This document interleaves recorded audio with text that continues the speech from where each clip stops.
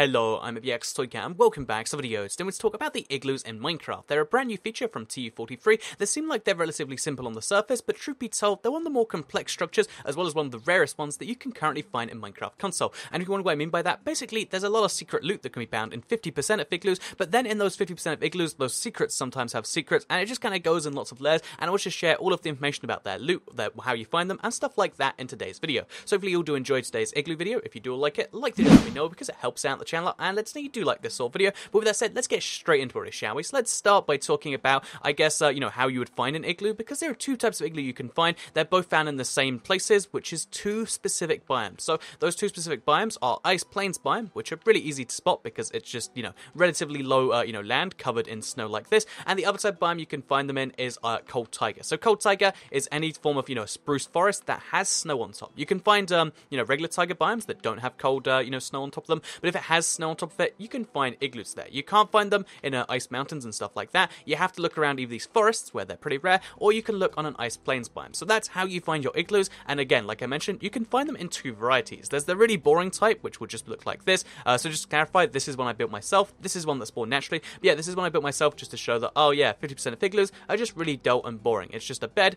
it's a crafting table, a redstone torch, and a, furnace. If you're wondering why it's a redstone torch, it's because it lights up the place, but it's not bright enough to melt the ice. Fun little fact there. But yeah, some of these are just like this, where there's nothing below the, the snow. It's just snow, and then, it's nothing below that. So yeah, these are really dull and boring, and they're a nice source of a bed and a crafting table, but beyond that, they're just a weird structure you can find. The other type of igloo is much cooler, however, because it is the igloo which spawns with stuff on the inside. So, as you can see, it looks like this, and you'll be able to tell if it's, spawned above something, because you can actually see a big stone, brick tower coming off it. But if you can't see that because it's perfectly on the ground, in an Ice Plains or something like that, then all you have to do is head inside and break a single bit of carpet, and you'll find a trapdoor under this bit here. So yeah, the top floor of this place is pretty much the same. We got ourselves a bed.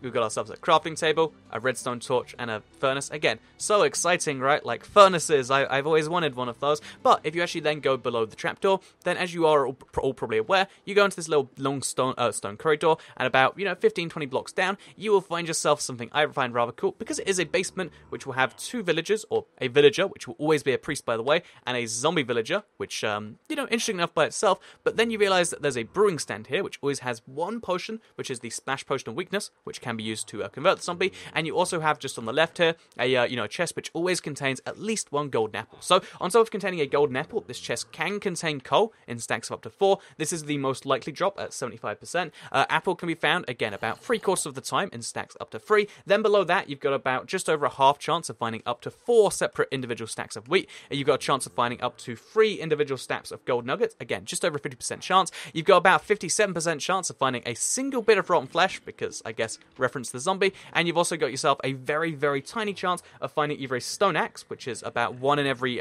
7 of these will have those, and 1 in every 12 or 1 in every 14, somewhere in that ballpark of the igloos you find will have an emerald in there too. Again, just a single emerald. Lots of really bizarre stuff. Like if you look at these items, they're not really worth anything. Like apples are nice when you're hungry like I am, like, oh yeah, look how exciting these apples are. But beyond that, it's just like, oh, this is a bizarre chest that just has stuff that I'm not really too sure I want. But what it does have that's exciting is a golden apple and the Splash Potion. So if you've never done this before, you throw the Splash Potion at a villager, you throw the golden apple at him, and it will actually convert him. But if you don't want to do that, if you have enough villagers, then you can just let this one go, or leave him, I guess, and you can just take your golden apple and be on your merry way and eat it yourself. So yeah, that's pretty cool. Basically, igloos are a source of golden apples or a source of brand new villagers, depending on which way you want to look at it. But they're also a source of lots of other things, because like I said, there's secrets in this secret, because on top of the fact that you can always get a golden apple, there's also a few other secrets around here. So you might spot that there's red carpet in the corner. If you break the red carpet, you'll find, for some reason, a polished andesite block. No idea why it's polished andesite, but that's what this is. And just over here, as you can see, a single one of them, which is the only time you can find this in the wild. So again, bizarre little fact about the igloos. No idea why that's there. It must have some later significance, but there's only a single one of them in the entire build. But the other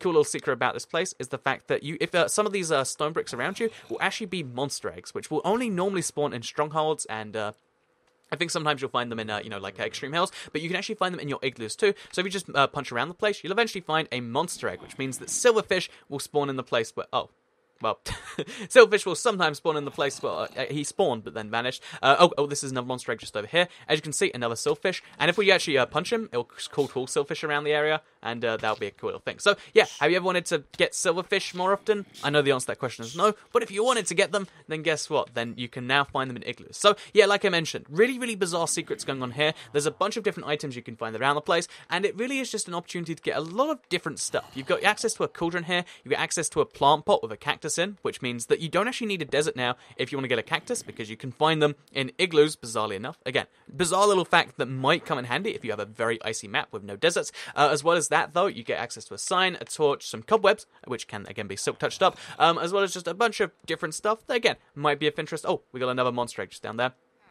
Might be of interest of you, it might not be, but I figured I would mention that the igloo has a bunch of different weirdities to it, and I think it's going to have some significance in the future, because there's so much just weird stuff going on here. Again, the access to the cactus, the cauldron, the fact that there's a single polished andesite, the fact that there is 2 villagers trapped in cages. I think, again, this is something that might have significance in the future, because it's just super, super weird right now, and I figured I'd mention all of the weird bits you might like. So, yeah, come here if you want to get access to a lot of mundane items that you don't necessarily have.